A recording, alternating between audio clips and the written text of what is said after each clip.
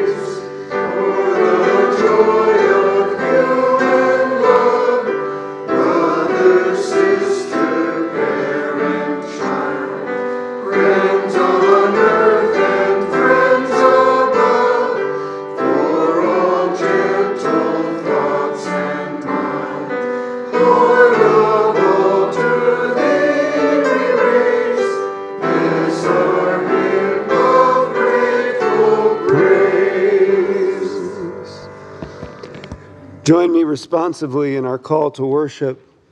It is good to give thanks to the Lord, to sing praises to your name, O Most High. To declare your steadfast love in the morning and your faithfulness by night. To the music of the lute and the harp and to the melody of the lyre.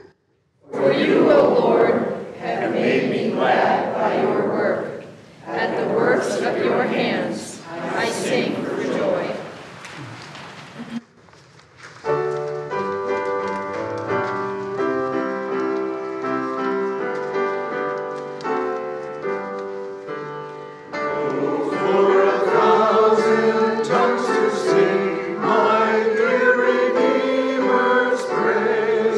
The glories of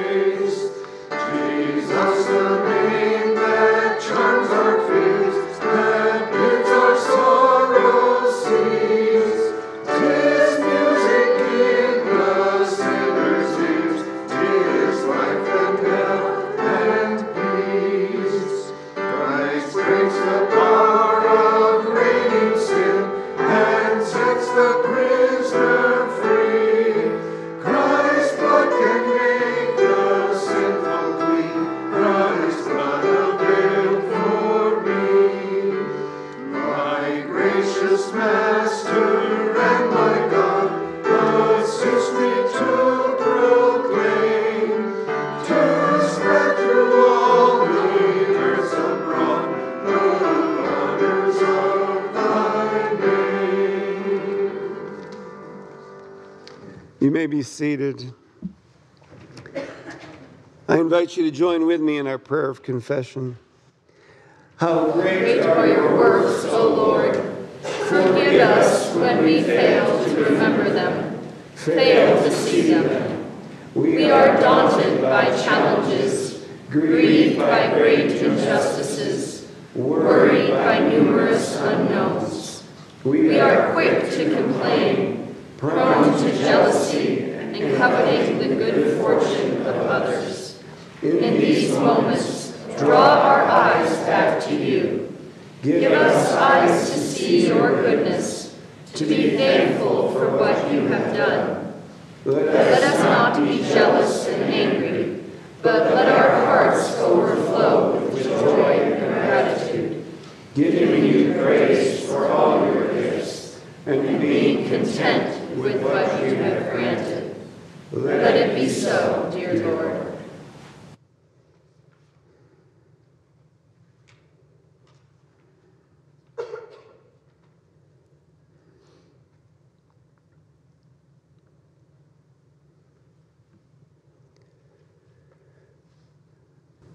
And let us hear our reminder of forgiveness. Feel the powerful warmth of God's love for you. You are not forgotten, nor forsaken. God is with you, healing, forgiving, and restoring your lives. Bring us peace, O Lord.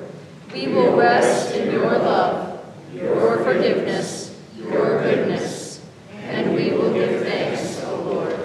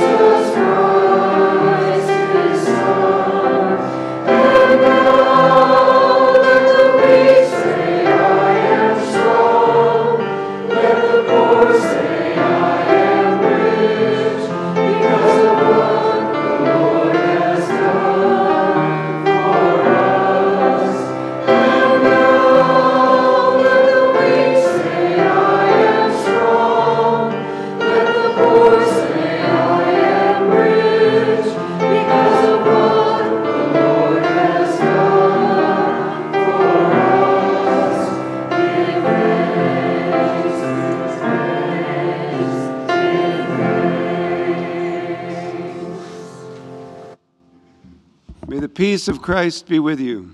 And also with you.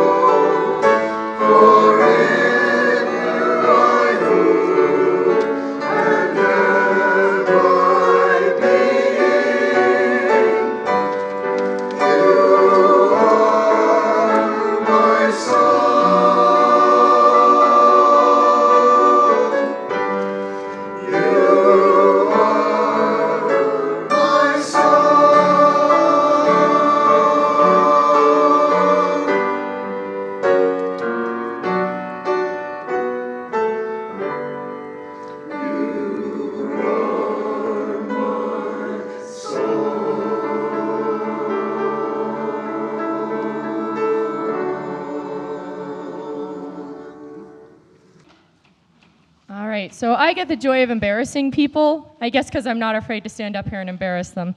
Sammy, today is your 1-year anniversary of being here with us, and we have beautiful flowers from your parents, but we would like to recognize you formally. So you get to come up here and be embarrassed. I know, it's my duty, my goal, and my job. I know, I'm doing my very best. So, Sammy, you have come on over here. You have to be in the camera so the people online can see you. Hi, people at home. Sammy, you have been such a blessing to all of us. You bring us such beautiful music on Sundays. You help our choir be the best that they can be. You support Amy. And you bless us with concerts once a year, apparently. So we are so blessed and honored that you chose us to be your church home while you're here in Colorado. And we have a couple gifts of appreciation. We have some beautiful flowers in addition to your parents' flowers. And then we just have a little card for you. I won't choke.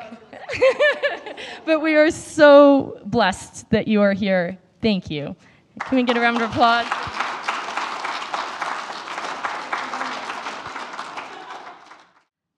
Hey kids, how many of you are going to go trick-or-treating on Halloween this year?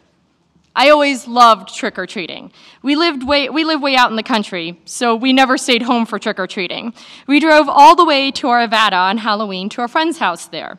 They lived in a big neighborhood with lots of other kids and miles of houses that you could wander through. Before we went trick-or-treating, we would all eat delicious chili and play games. Then, when it was just starting to get dark outside, all of us kids would change into our costumes and we'd go trick-or-treating. Before our group of kids and adults left, our parents always reminded us to say thank you after taking candy. We always rolled our eyes and started running down the block at top speed, ignoring them as best we could. It was so much fun to wear my costume and wander around with my friends and knock on people's doors and say trick or treat. Some of the houses we went to, you got huge handfuls of candy. Other houses, you would get king-size candy bars. And there was even one place that if you got there at the right time, would give out cotton candy. It was the best. Now, this does tie with all of our Bible stories today, but I especially like the passage from 1 Thessalonians. 1 Thessalonians is what we call an epistle, which means it's a letter written to a group of people. Now, this particular group of people was the people at the church of Thessalonica, and the letter was written by Paul. Paul says many things in his letter to these people, but there is one section that I particularly like at the very end of the letter. Paul says, "See that none of you repays evil for evil, but always seek to do good to one another and to all. Rejoice always, pray without ceasing, and give thanks in all circumstances. For this is the will of God in Christ Jesus for you." That's a lot of instructions for the very end of a letter, but I always like these because they feel like words to live by, important things I can do to try and live a life that is more like the life Jesus lived. Now, back to my story about trick-or-treating. Sometimes when we went up to a house and knocked, the person handing out candy would politely tell us that we could each have one small piece of candy. Not the king-size ones, none of those. Sometimes it was a single Hershey's Kiss. And even in moments like these, when we were a little disappointed, we always said thank you as we were leaving. This is one of the instructions that Paul gave the people at the church in Thessalonica, to give thanks in all circumstances. Now, receiving only one piece of candy from a house when trick-or-treating is not that hard to say thank you. But sometimes when we don't get something that was really important to us, or something really hard happens, something like not getting special time with a parent, not getting good grades on an exam, losing a family pet, or not getting to do something fun and special with friends. In those circumstances, it feels hard to give thanks. But I encourage you to pay attention when things like this are happening and see what else is happening in your life. I think you'll find that there is always something we can give thanks for, even in tough circumstances. Will you pray with me? Loving God, thank you. Thank you for being here with us in all circumstances, good and bad, joyful and sorrowful, happy and difficult. We ask that you would help us to give thanks, even during the difficult times in our lives, to help us see that you are blessing us each and every day. In your name we pray. Amen. So Pastor Dave is going to do several announcements, but I have one that's near and dear to my heart, and it is in your bulletin. Jesus Christ Superstar is coming to the Denver Center for the Performing Arts at the end of January. I have about 20 tickets reserved. I only have about 10 of those given out. So if you would like tickets, please let me know. I would love to get a larger group put together. It's going to be a great time. So that's my special thing. Pastor Dave, over to you.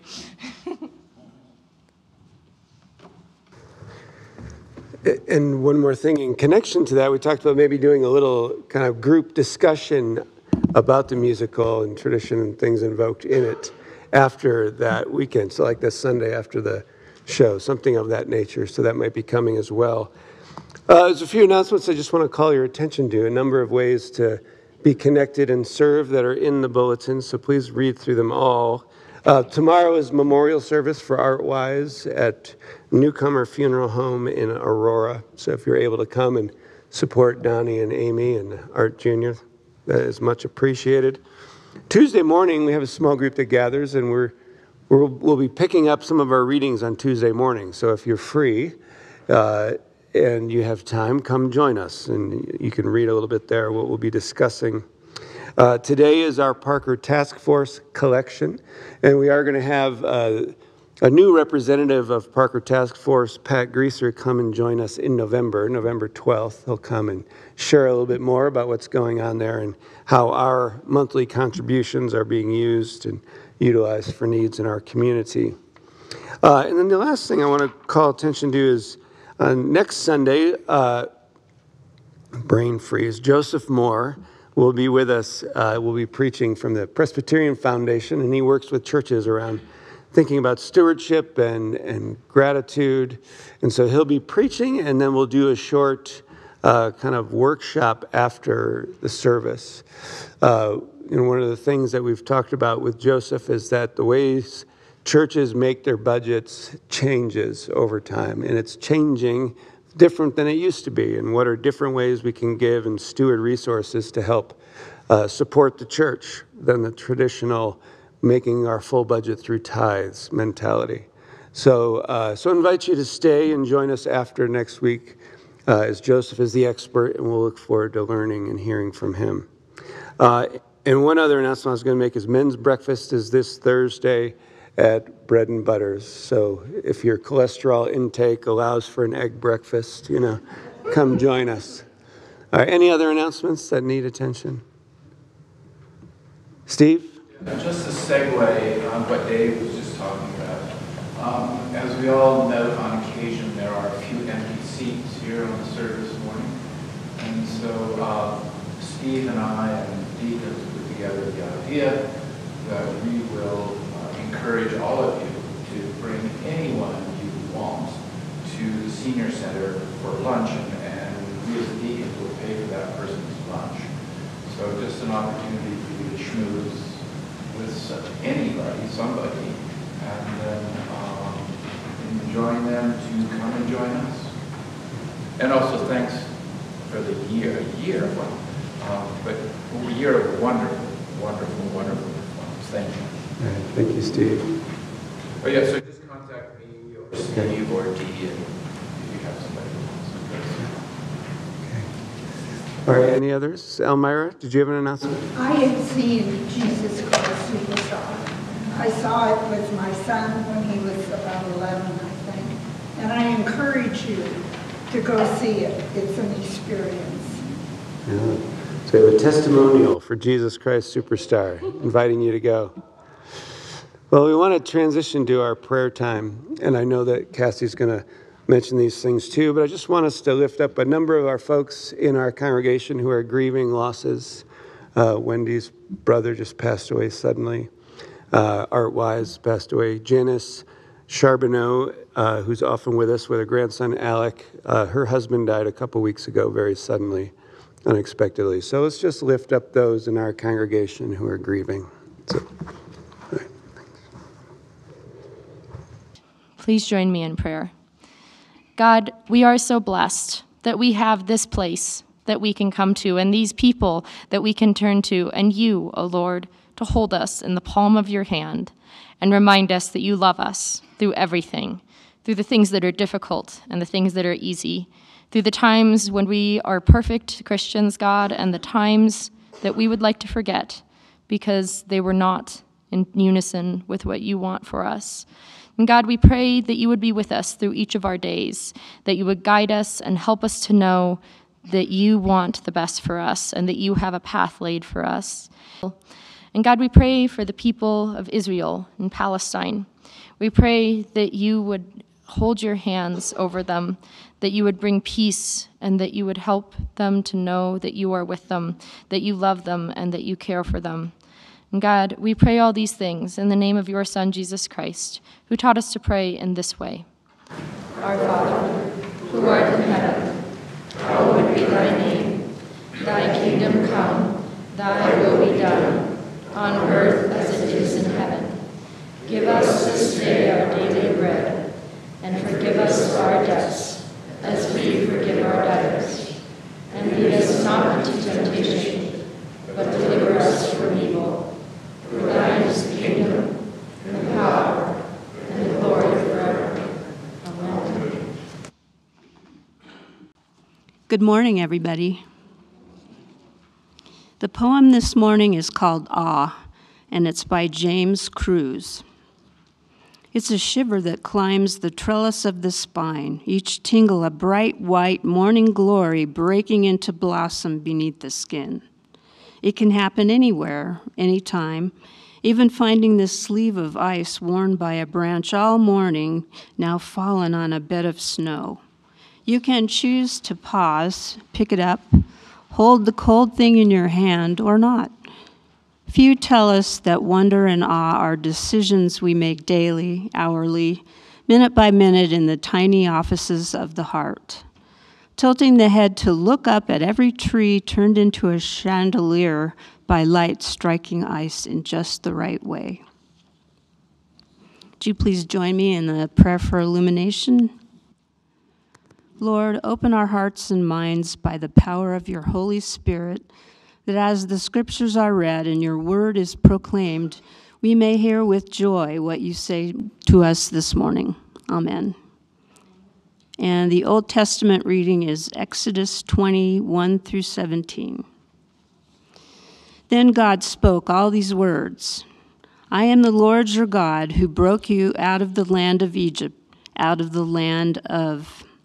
I'm starting over.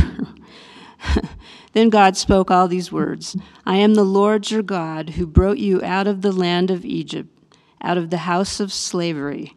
You shall have no other gods before me. You shall not make for yourself an idol, whether in the form of anything that is on the earth, or that is in the water under the earth.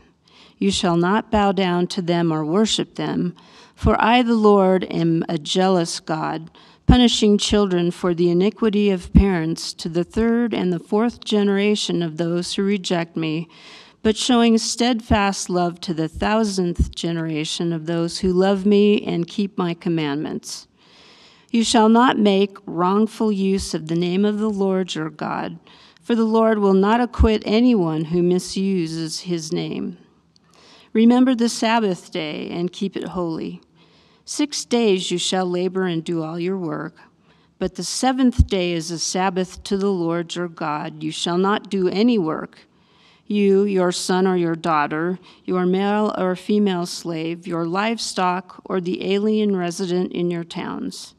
For in 6 days the Lord made heaven and earth, the sea, and all that is in them, but rested the 7th day. Therefore the Lord blessed the Sabbath day and consecrated it. Honor your father and your mother, so that your days may be long in the land that the Lord your God is giving you. You shall not murder. You shall not commit adultery. You shall not steal. You shall not bear false witness against your neighbor. You shall not covet your neighbor's house. You shall not covet your neighbor's wife, or male or female slave, or ox or donkey, or anything that belongs to your neighbor. And the New Testament reading from Luke 20, 1 through 16. One day, as he was teaching the people of the temple and telling the good news, the chief priests and the scribes came with the elders and said to him, "Tell us, by what authority are you doing these things? Who is it that gave you this authority?"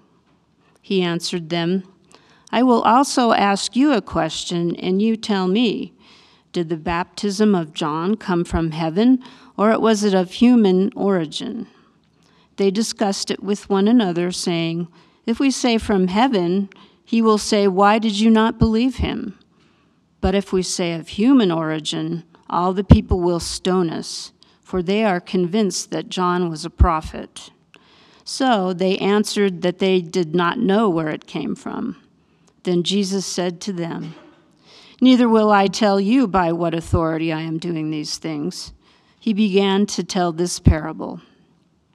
A man planted a vineyard and leased it to tenants and went to another country for a long time. When the season came, he sent a slave to the tenants in order that they might give him his share of the produce of the vineyard. But the tenants beat him and sent him empty-handed.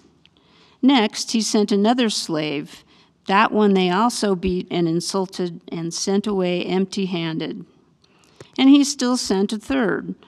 This one also they wounded and threw out. Then the owner of the vineyard said, "What shall I do? I will send my beloved son. Perhaps they will respect him." But when the tenants saw him, they discussed it among themselves and said, "This is the heir. Let us kill him so that the inheritance may be ours." So they threw him out of the vineyard and killed him. What then will the owner of the vineyard do to them? He will come and destroy those tenants and give the vineyard to others. When they heard this, they said, "Heaven forbid." John 5:12 through 24. But we appeal to you, brothers and sisters, to respect those who labor among you and have charge of you in the Lord and admonish you. Esteem them very highly in love because of their work.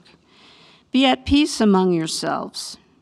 And we urge you, beloved, to admonish the idlers, encourage the faint-hearted, help the weak, be patient with all of them. See that none of you repays evil for evil, but always seek to do good to one another and to all. Rejoice always, pray without ceasing. Give thanks in all circumstances, for this is the will of God in Christ Jesus for you. Do not quench the Spirit. Do not despise the words of prophets, but test everything. Hold fast to what is good. Abstain from every form of evil. May the Lord, God of peace himself, sanctify you entirely, and may your spirit and soul and body be kept sound and blameless at the coming of our Lord Jesus Christ. The one who calls you is faithful, and he will do this. This is the word of the Lord. As Amy was reading our gospel reading, I realized there's a typo in the bulletin. So the parable I'm going to mention in my sermon is actually from Matthew 20, not Luke 20. So that was my error. But it's always good to hear more parables. It's not more scripture. So I do want to read quickly just the parable from Matthew 20 that I'll refer to. "For the kingdom of heaven is like a landowner who went out early in the morning to hire laborers for his vineyard. After agreeing with the laborers for the usual daily wage, he sent them into the vineyard. And when he went out about 9 o'clock, he saw others standing idle in the marketplace. And he said to them, 'You also go into the vineyard, and I will pay you what is right.' So they went. When he went out again, about noon and about 3 o'clock, he did the same. And about 5 o'clock, he went out and found others standing around. And he said to them, 'Why are you standing here all day?' They said to him, 'Because no one has hired us.' He said to them, 'You also go into the vineyard.' When evening came, the owner of the vineyard said to his manager, 'Call the laborers and give them their pay, beginning with the last and then going to the first.' When those who were hired about 5 o'clock came, each of them received the usual daily wage. Now when the first came, they thought they would receive more, but each of them also received the usual daily wage. And when they received it, they grumbled against the landowner, saying, "These last worked only 1 hour, and you have made them equal to us, who have borne the burden of the day and the scorching heat." But he replied to one of them, "Friend, I am doing you no wrong. Do you not agree with me for the usual daily wage? Take what belongs to you and go. I choose to give to this last the same as I gave to you. Am I not allowed to do what I choose with what belongs to me? Or are you envious because I am generous? So the last will be first, and the first will be last." The word of the Lord.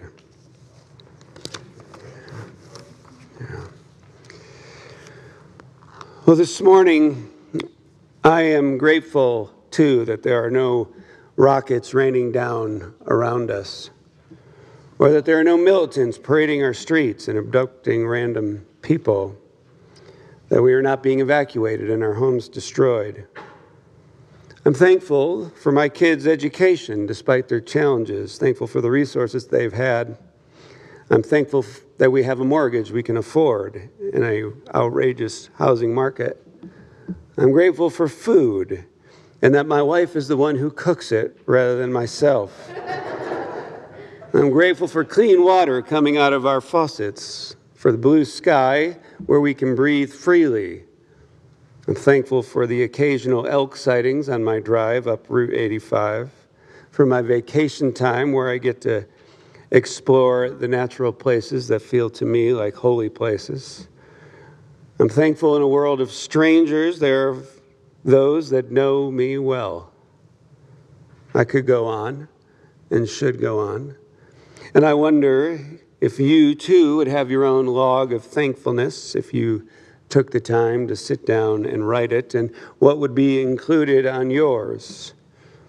Now, I'm working at this gratitude stuff. Doesn't come naturally to me. This is more Tom Roth's territory, and I actually thought about just having him preach today, since this is kind of his mantra. In fact, how many times have we heard him say, "It's hard to have a bad day if you have a grateful heart"? That's Tom's. It'll be on his gravestone, I suspect. And and when we talk about spiritual practices, this is a practice for Tom. Every day he begins his day making a list of the things he is grateful for. And I have heard the call to thankfulness so many times used as a bludgeon towards others that perhaps that's what makes me a little bit sheepish about this emphasis on being grateful sometimes. Because how many times have you heard when someone complains or laments or calls out injustice, what is the reply? You ought to just be quiet and be grateful for what you have. But the reality is there's this balance, there's this tension. The reality is that the causes of righteousness and justice have always been advanced by a degree of discontent and unwillingness to accept the things as they are and to advocate for doing better. And the health of community comes from those who do not accept the status quo, but advocate on behalf of the less fortunate.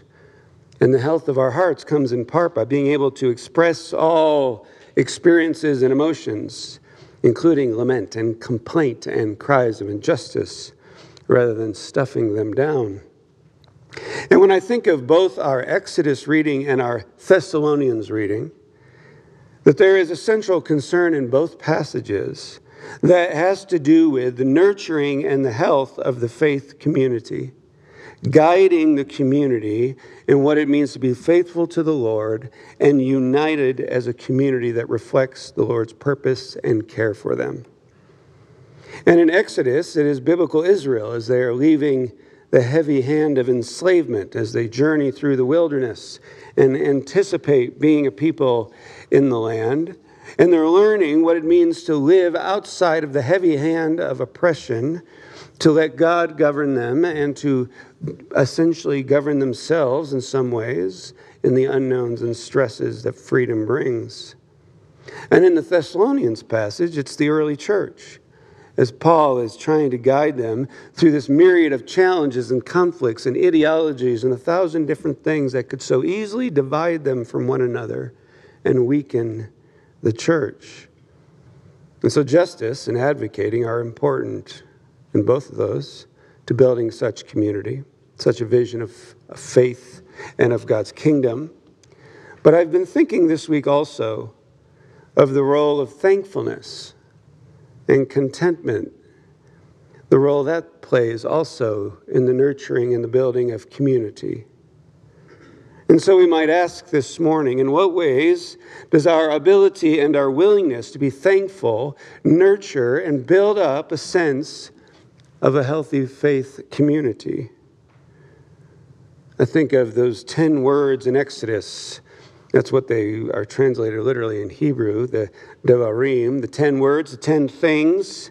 Here's the 10 things you need to know: that you are different from other people.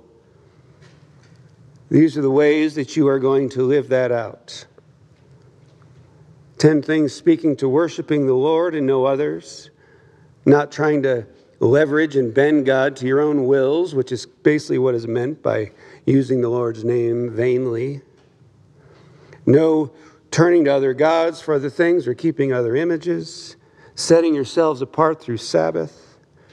And then we hear this little litany of things towards the end. Do not murder one another, or lie to one another, or take what each other's has. And what would lead to murder and lying and stealing within the sense of a community, other than things like selfishness and fear, or unresolved anger, or putting your needs higher than others, or competing with each other for limited resources? And so it has struck me that in this list of commandments, this list of the 10 things you need to be about, that right up there with not murdering one another and not lying or taking each other things, is this command to not covet or to want what other people have. To be content with what we have.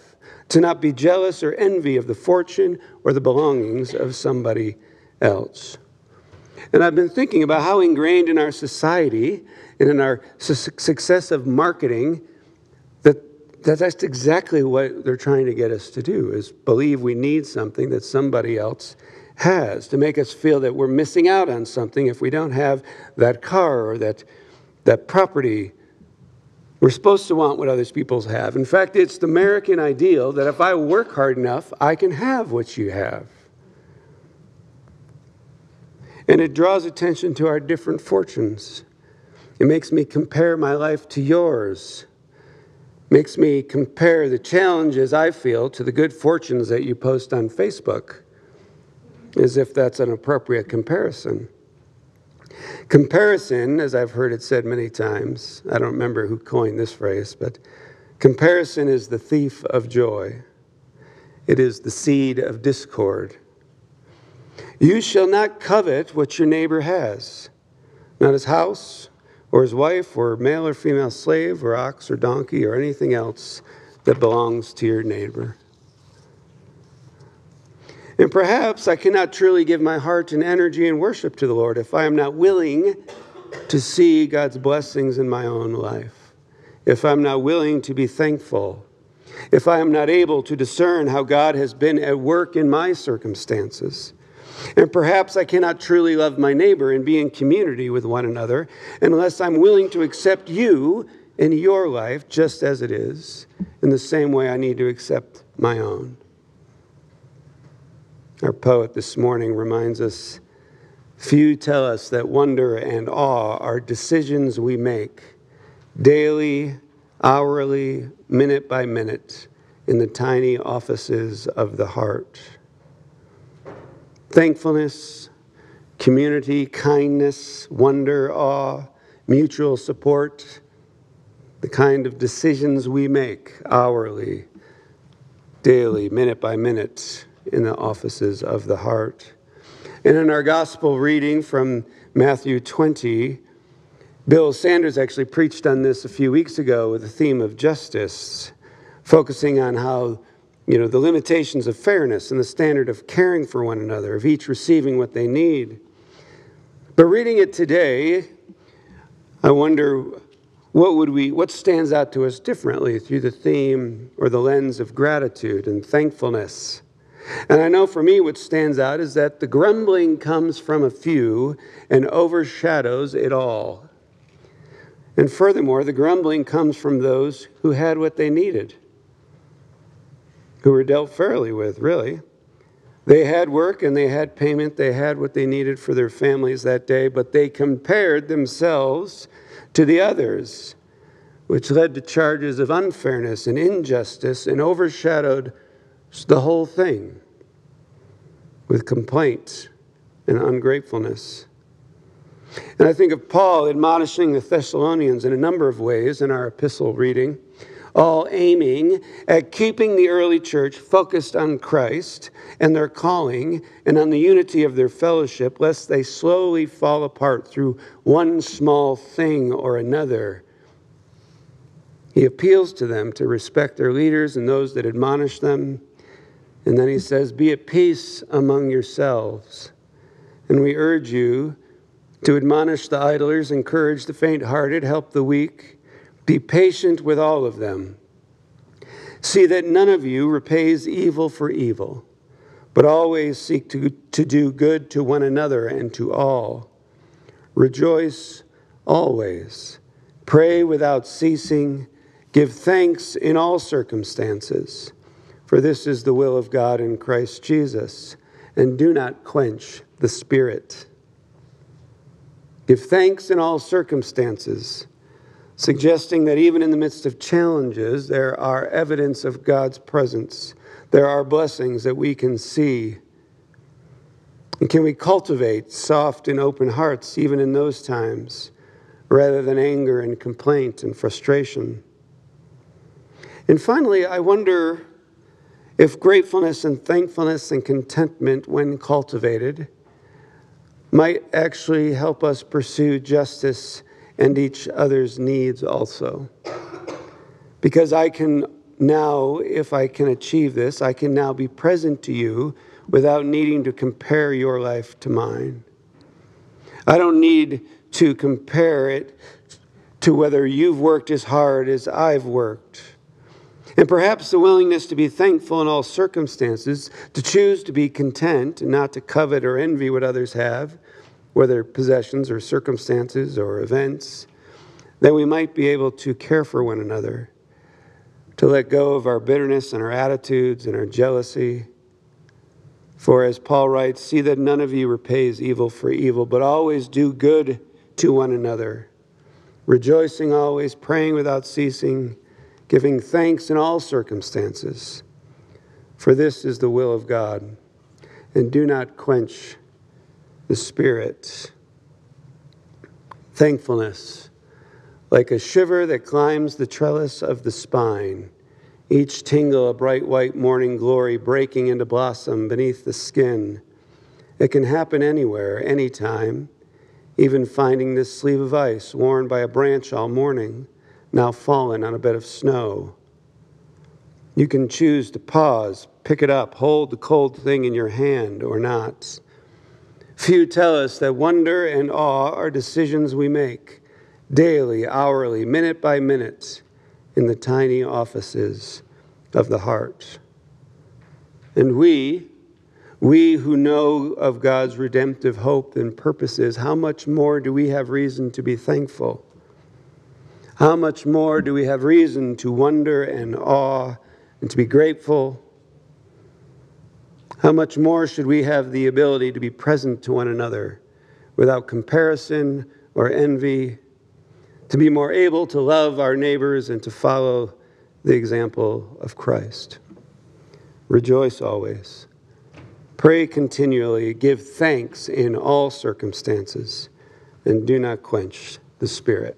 And all God's people said, Amen. Let's sing our hymn.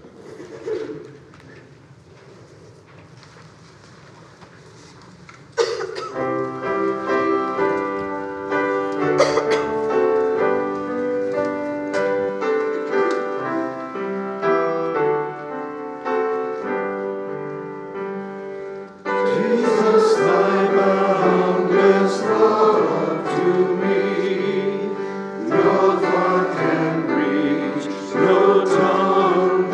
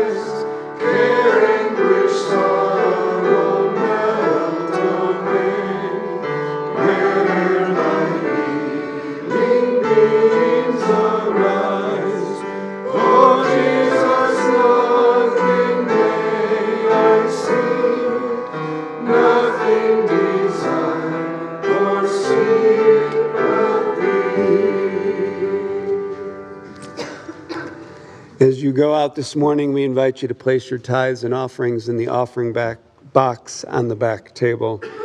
Let us pray. Lord, give us grateful and thankful hearts that do not compare ourselves to others, but ask ourselves, what is it that you would have us give? How would you have us serve? Lead us in the giving of our gifts and take and use them, we pray, that you may use it for your work here among us and around the world. Amen. We go this morning always in the grace of our Lord Jesus Christ, the love of God our Creator, and the fellowship of the Spirit, with us now and forevermore. Amen.